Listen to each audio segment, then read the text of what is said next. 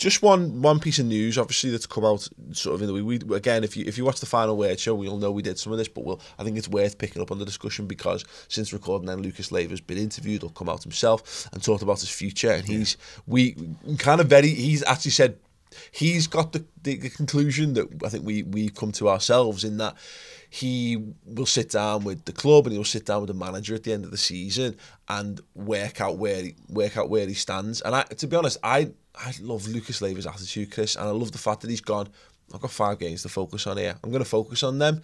If they want me, I'll stay.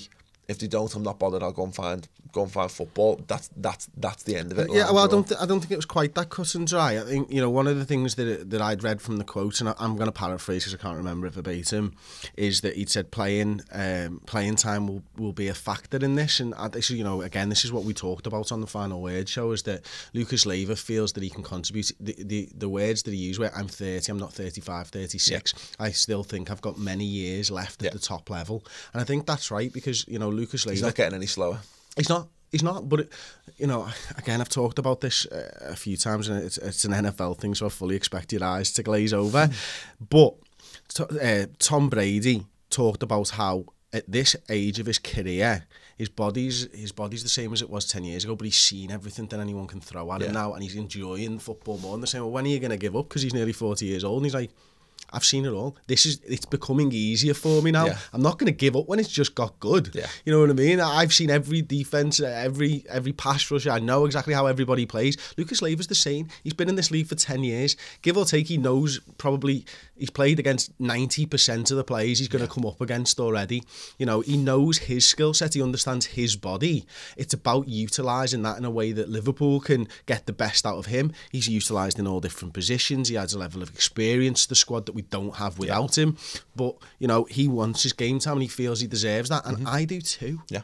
You know, I love Lucas Leiva, but if he thinks, I want to go, I'll back his decision. Oh, God, because that means that Liverpool don't think we're not going to be able to offer him as many games as he feels he deserves. And you know what? He's been a great servant. He's been great by all accounts with the Spanish-speaking members of the squad. Yeah. You can see the fact that he's a captain on the field, whether he wears the armband or not.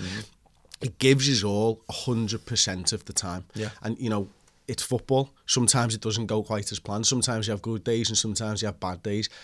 On the whole, over his 10 years, he's had more good days than bad days. He said that himself, didn't he? He said, I've had some good games in this season and I've had some bad performances. Every footballer has that. And again, it shows a strength of, it shows a mental strength that he has. And I think if you really look at Lucas, you can tell the fella is chock full of mental strength, because you'd have to have been at Liverpool this long. Just to get through what he got through in his first few seasons. Yeah, absolutely. And that's the thing, you know, I think I hope in the fullness of time he'll be remembered fondly. I think he will always struggle because of he will always carry that stigma with him from the early days.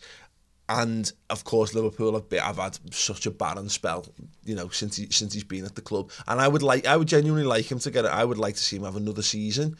Because here's the thing, he's only going to be 31.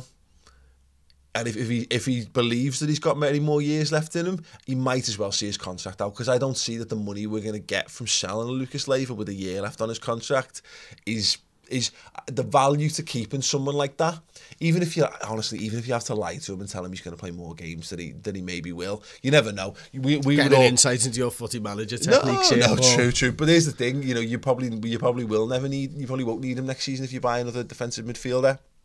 But we also know that Liverpool have got horrific history with injuries to important players. And what if you look at us right now? 38 months of football missed this season alone on our injuries, Paul. Yeah, it's crazy, isn't it? I mean, and it's interesting that I think we're still around the average for the Premier League in a general sense, but the fact of the matter is, no one would have predicted Lucas getting this much game time in either centre back or DM. And the fact that he has is testament to how these things can happen. And what we were saying on the Final Word is, you're looking to expand your squad because there's more games to play, and you want to be playing more games at a top level. If we would consider ourselves to be a couple of men light for what we're trying to achieve this season if we're looking to add another 15 games or whatever at a really tough competitive level. And people will be expecting, if we finish top 4, people will expect more from the league as well next season. I can't see a world where we might plan for Lucas to only play You know, I said 10, you said 5. Even if the plan is either of those figures, odds are he'll play at least that, and you would imagine more, just because, again, let's take 10 years of Lucas's career and analyse how many times we've had those deep injury crises. I can't remember exactly, but I think he's made 9 starts in the Premier League this season. I think he's made 24 appearances in total or something like that, just in the Premier League. So he's a guy who's been utilised a lot in many different ways as well. You know, we've talked, you know, and you mentioned it briefly there about being a DM, being a centre-back. It really depends on what Jurgen Klopp's doing with the squad. I think if there's a move towards 3 at the back, which we've seen in recent weeks, then you're going to need more centre-backs than the 4 that we're currently almost planning to have for next season. If there's going to be 3 centre midfielders, then, you know, he might be more of a centre midfielder option and stuff like that. So it really does. It's about how this squad's going to take shape and where Lucas fits into that. I mean, I'd love to see him at the club. I wonder why we're not asking these questions about James Milner at 31 now. Why Lucas at 30? The questions are being asked. Is it literally down to the fact that his contract has a year to go? Because Milner's older. Yeah. Milner's older, and yet we seem to be fairly comfortable with him being a first teamer next season. But that's the point, is that he is a first teamer, isn't he? There's a difference, isn't there? Because Lucas Leiva, well, James Milner's had opportunity and he's proved it, hasn't he? Whereas I think we'd all say that, and that's maybe that, and again, you can see the management trust as well. Lucas Leiva's never first choice in that squad. He's behind. He's easily behind what Henderson and MHN, you'd say, whatever. But you pop James Milner in a week ago into centre midfield. Oh, horrendous. He doesn't look anywhere near as good as Lucas in centre midfield.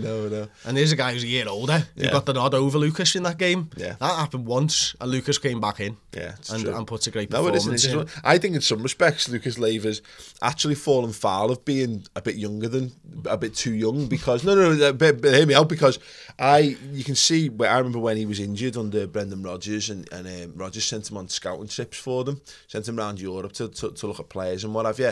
And Lucas is a big student of the game. And it wouldn't shock me to see him go into coaching off the back of it. And Lucas Leiva's got all the hallmarks of a player who will end up back at Liverpool in years to come as an assistant manager or in a coaching role. You know how you see like Rafa always picks up someone who's relevant to a club. So you see like Bolo Zendon's gone back in coaching and that kind of stuff. It wouldn't shock me to see him there, but he could probably. You know, he could probably go away and do a few years in around the world, play, you know, get good game time in Italy or Turkey, or, you know, maybe a lower end in La Liga or something, and come back. But it's a shame, because I wouldn't mind seeing Lucas Leiva see his contract out, but the fact is he's only going to be 31 when he sees his contract out. It's not like, see your contract out and then move into the coaching staff. He's like, no, hang on, I've got like 4 more years left in my legs here. Oh shit. Okay, well, enjoy the next 4 years, mate. We'll see how you get on. It's a pity, because I wouldn't like us to lose what Lucas brings to the squad, that experience, that mentality, that the can-do attitude and what have you. You know, you get rid of him and you get rid of, maybe, I can't see Milner being moved on. Klavan might well go. How many players have we got who were over 30 in the squad? It's not just, I think when you look at Klavan and Lucas this season, they've done really good jobs, admirable jobs, in that every time they seem to start, it seems to be last minute, like last 24 hours for an injury. And there's not many players in our squad who I trust to drop in on 24 hours notice and play in a position that they're unfamiliar with. Lucas has done that brilliantly all season long. Yeah, he's had a few bad games. Everybody has bad games. But ultimately, when you're getting dropped into a squad with minimal notice, when the team have been training a certain way all week long, and then you're dropped in and supposed to do a job that you're not fully comfortable with, I think more often than not, he's done a great job. Yeah, absolutely, completely agree with that. So yeah, obviously more on that as it follows. I know, the bare minimum, I'd like to see him get a testimonial, because I don't see that we'll be seeing him. He could be the last ever testimonial. You know what I mean? The last ever Liverpool player testimonial, which would be a shame.